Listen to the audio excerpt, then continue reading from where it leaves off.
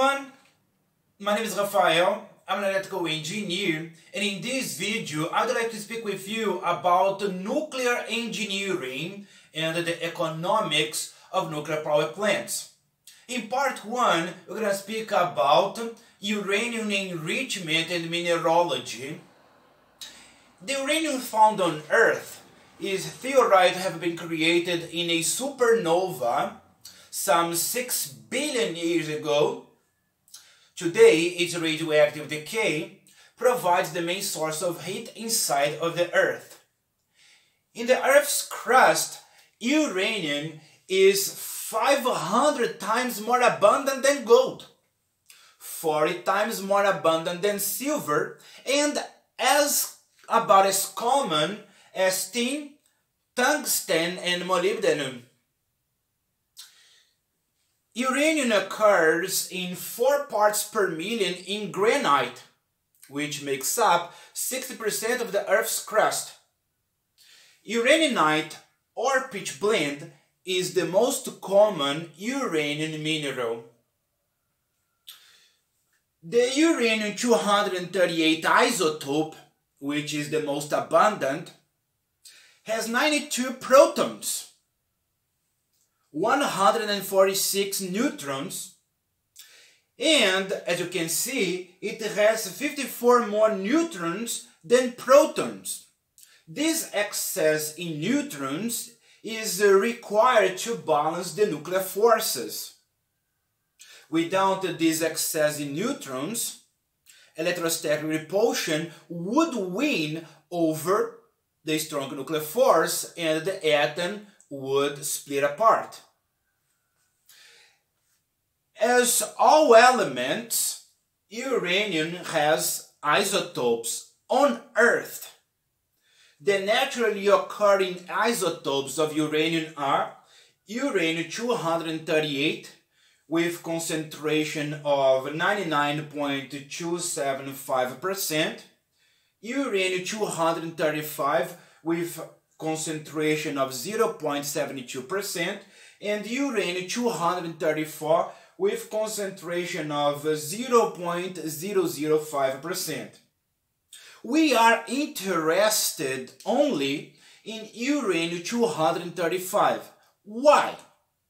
Because it is the only naturally occurring element that can sustain fission chain reaction. The others don't. We are interested in uranium-235. Then, what does enrichment mean? If you have a sample of 100% uranium, they will be in this concentration of uranium-238, uranium-235, and uranium-234. To enrich uranium means to increase the concentration of uranium-235 from 0.72 that occurs naturally to 5% for nuclear power plants, or 8% or 90% for nuclear weapons. But here we are interested in nuclear power plants, and in nuclear power plants uranium is enriched for 5% of uranium-235. Uranium resources and production. The current use of uranium worldwide is approximately equal to 65,000 tons of uranium per year, and the measured resources amount to 4.7 million tons worldwide. And the countries that possess the largest resources of uranium are Australia, Canada, and Kazakhstan. The cumulative production since 1945 amounts to 2.3 million tons of uranium, and the countries that have produced the most are Canada and the United States. Uranium mining and milling. The decision as to which method of mining is going to be used depends on the nature of the ore body, safety concerns, and economic considerations. Underground mining or open pit mining may be chosen. The milling process produces a uranium oxide concentrate known as yellow cake. After dried and heated, it is packed up in 200-liter drums in concentrations of more than 80%. Uranium in power plants. Commodity markets are cyclical. Prices tend to rise and fall periodically. In certain periods, mines operate profitably. In other periods, they don't. There are 439 reactors worldwide with an installed capacity of 370 gigawatts, and they require 65,000 tons of uranium per year. In this way, power utilities can keep nuclear reactors running at high capacity and adjust supply with demand using fossil fuel power plants. Uranium fission. Uranium undergoes fission naturally, but the process is extremely sluggish. The half-life of uranium-238 is about 4.5 billion years, and the half-life of uranium-235 is about 700 million years. What does it mean? It means that if you have a sample of 100% of uranium-238, to witness half of the sample decay into other elements, you're going to need to spend 4.5 billion years. Likewise, if you have a sample of uranium-235, to witness half of the sample decay into other elements, you're going to need to spend 700 million years. See that uranium-238 decays naturally into thorium-234 by the emission of an alpha particle possessing 2 neutrons and 2 protons, and the process also releases energy. This process is very, very slow. To accelerate the process of fission, bombardment with slow-moving neutrons is necessary.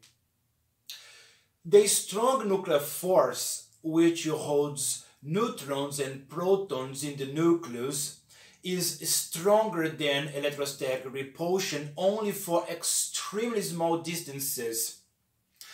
When a slow-moving neutron is absorbed by a night atom of uranium-235, it becomes a highly unstable atom of uranium-236. The nucleus will shake and rattle until it becomes elongated enough for electrostatic repulsion to win over the strong nuclear force. In this example here, the atom of uranium has split into barium, 3 neutrons, and kryptonium. The process of fission of uranium-235 produces mainly iodine, cesium, strontium, xenon, kryptonium, and barium. Uranium enrichment. The first uranium enrichment program was carried out by the United States for the production of the atomic bomb during the World War II. Atomic weapons use uranium enriched up to more than 80% of uranium-235. From the 80s, the interest shifted from atomic weapons to the production of electricity in power plants. In power plants, scientists have calculated that it is more cost-effective, more economically efficient to use uranium enriched in the range between 3% to 5% than highly enriched uranium such as those for atomic weapons. Then we come to the definition of enrichment. Enrichment is the process by which the concentration of uranium-235 is increased above its natural level of 0.7% in uranium or to 3 to 5% for the production of electricity or 80% for nuclear weapons. When speaking about enrichment, we oftentimes use this quantity, separative work unit, and it quantifies the effort to separate a quantity of uranium into two streams, one stream rich in uranium-235 and the other poorer in uranium-235. And the principal methods for enriching uranium are gaseous diffusion, gas centrifuge, thermal diffusion, electromagnetic separation, and laser separation. Nuclear fuel separation. The separative work unit provided by an enrichment facility is related to the amount of energy that the enrichment facility consumes. These are the principal methods for enriching uranium: gaseous diffusion and gas centrifuge.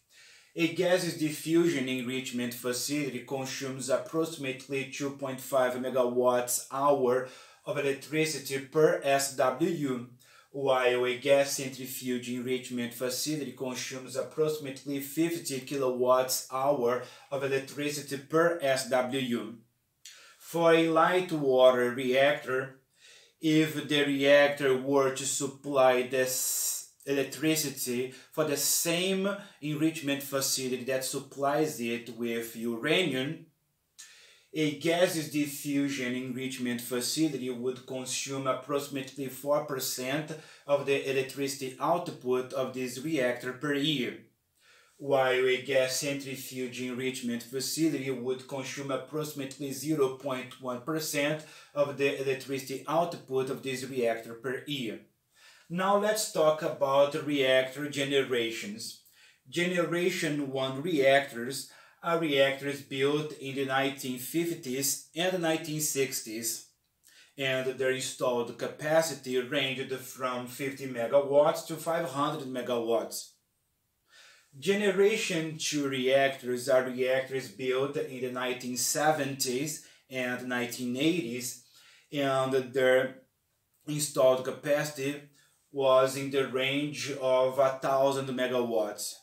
Generation 3 reactors are reactors built in the 1990s and 2000s, and their installed capacity range from 1,200 megawatts to 1,700 megawatts. Now let's take a look at an example of construction costs. In this example, we are going to see a Generation 2 reactor. The Callaway power plant is a 1,200 megawatts Westinghouse pressurized water reactor. The cost of a nuclear steam supply system was 78 million American dollars. The cost of the turbine and the generator was 44 million American dollars. The cost of construction labor was 370 million American dollars, and the interest paid during construction was 1 billion American dollars. And the total cost of construction for this reactor was 3 billion American dollars. Financing methods. In the United States, most large power plants are financed through a variety of methods in the free enterprise economy. Among these are sale of additional stock, sale of bonds, borrowing from lending institutions. Now let's take a look at an example of annual payments. The formula for calculating annual payments is annual payment is equal to the principal borrowed times I divided by 1 minus I raised to the nth power, where I equal to 0.08 is the annual interest rate, and n equal to 30 is the number of years. Based on $2,600 per kilowatt, the amortization costs amounted to 277 million American dollars per year for a 1200 megawatts power plant. Now let's consider the operating costs. Among the operating costs are employee costs, costs with materials, supplies and equipment repair, office and facility expenses, costs of uranium mining, milling, and enrichment. Now let's see this last example of costs per kilowatt hour.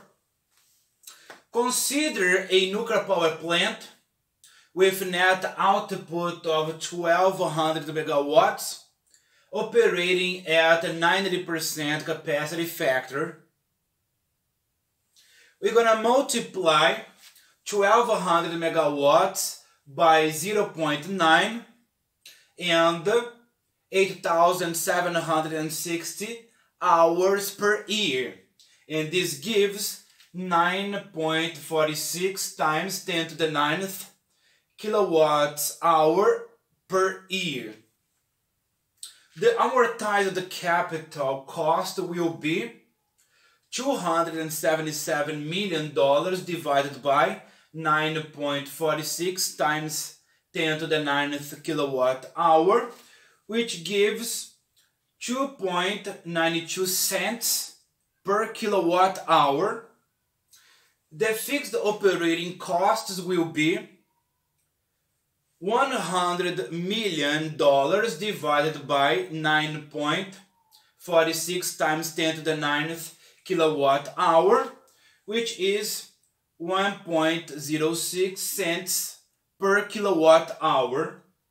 The fuel costs are around 0.81 cents per kilowatt hour, and the total costs amount to approximately 5 cents per kilowatt hour. So my friends, this was the video that I wanted to make. I hope you guys liked it. And I am a teacher. If you want to book a lesson with me, contact me using my WhatsApp number. Goodbye!